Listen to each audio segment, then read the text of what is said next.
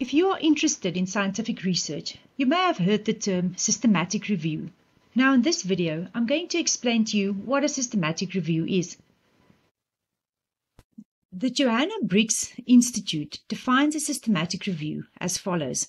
Systematic reviews are aimed at providing a comprehensive and unbiased synthesis of large numbers of relevant studies within the confines of a single document by using rigorous and transparent methods.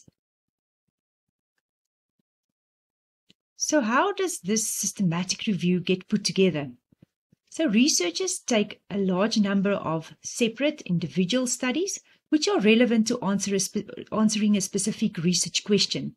And they take each of these separate research studies and combine them into one single document.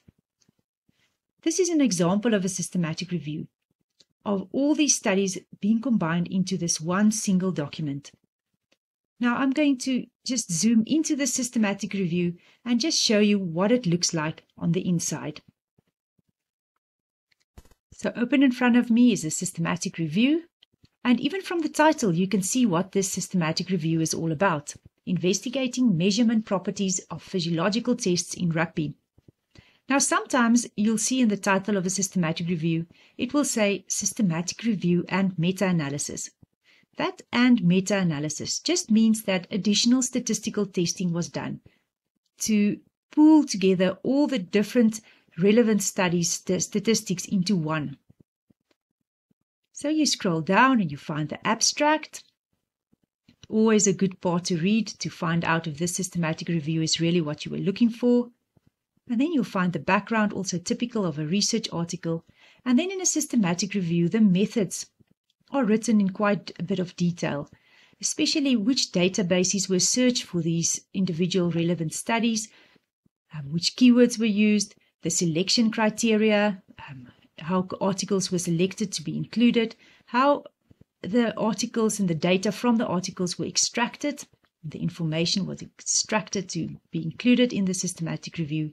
And then you'll get to the results page, the results section, where there will be a description of the included studies and the physiological characteristics of the corresponding test, the aim of the systematic review, and those data that got extracted from the individual studies will just be summarized in the results section.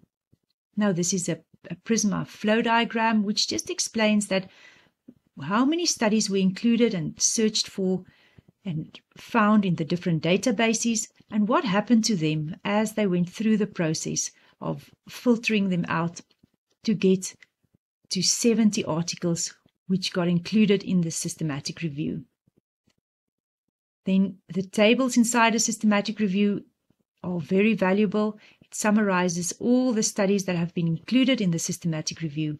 So you can always find every single separate study and go and read up on the research methods that they used and their specific findings.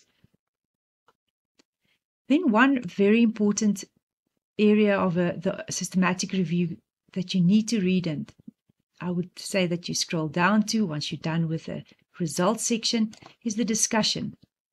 Now, in the discussion, the researchers give you a very good overview and interpretation of the results. So that's where you get a piece of the researcher's mind. And these researchers putting together these systematic reviews, they're really experts in the topic. So you can learn a lot from them. So this discussion section is really valuable.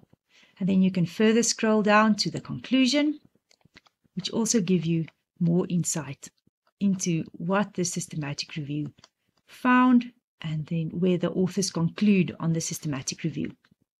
So systematic reviews are really a good type of research to read, especially if you want to learn more about a research topic. I would suggest that you first find a systematic review on the topic if that is available, and then familiarize yourself with the separate studies.